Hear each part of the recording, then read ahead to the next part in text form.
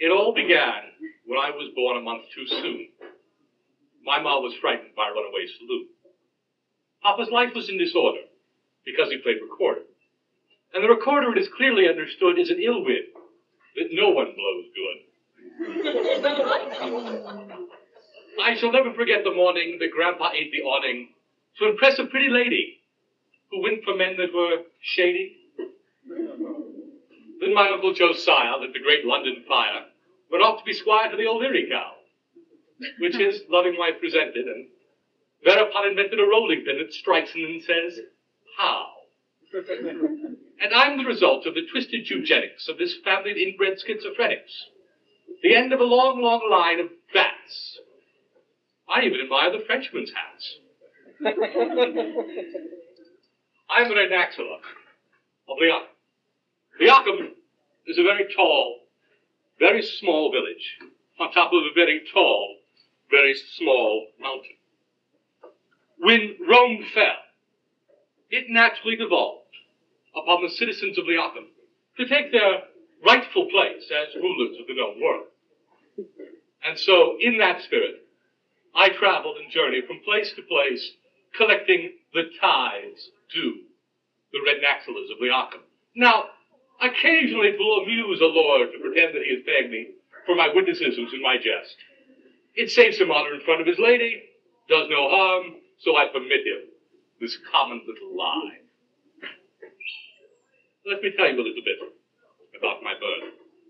I was born at the age of 100. This actually is not uncommon in Leachim. Everyone is born at the age of 100. A year later, they are 99.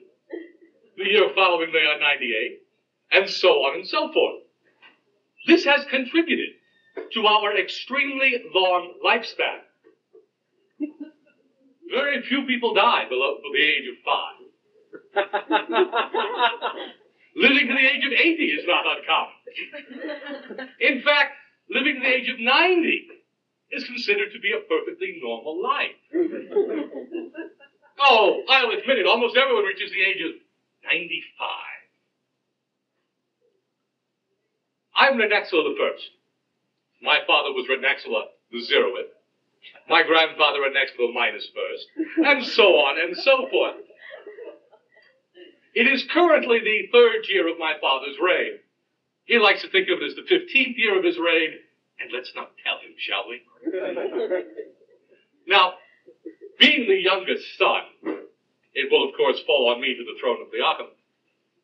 In Leachim, this is a very common and very intelligent procedure, for it encourages fertility among the noble classes, as it puts off the inevitable day when you will be downed by your offspring in pursuit of the throne.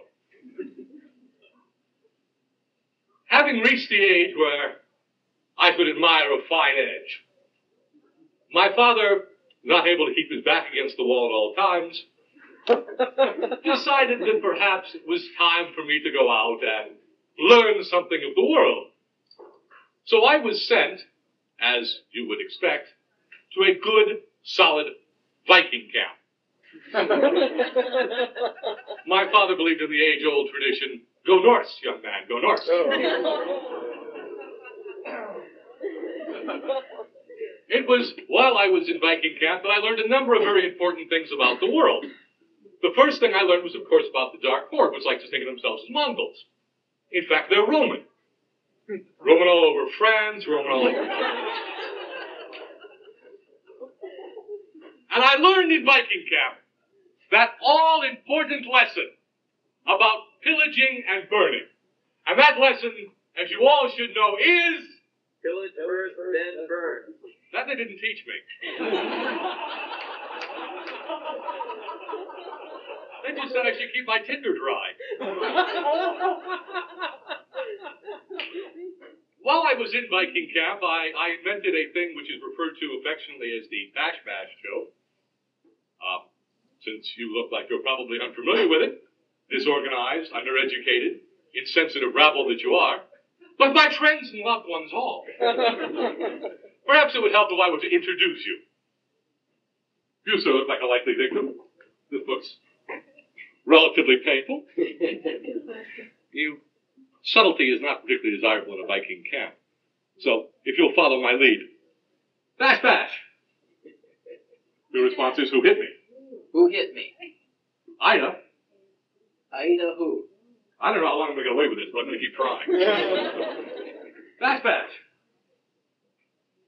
Who hit me? Oma. Oma? Oh my God, the head's so hard it nearly dented the book. Bash, bash! Who hit me this time?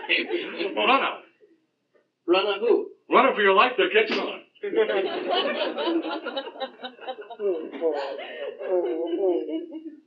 As a result of the fact that my wit was a little bit too subtle for the average Viking,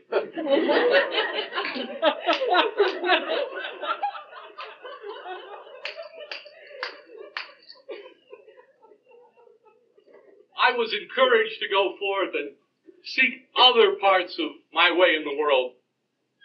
I don't want to take unfair advantage of the time, so I'll leave for some future telling the story of my commercial ventures, my custom-tailored woad business. Let's just say I didn't pick the right enterprise. Enjoy.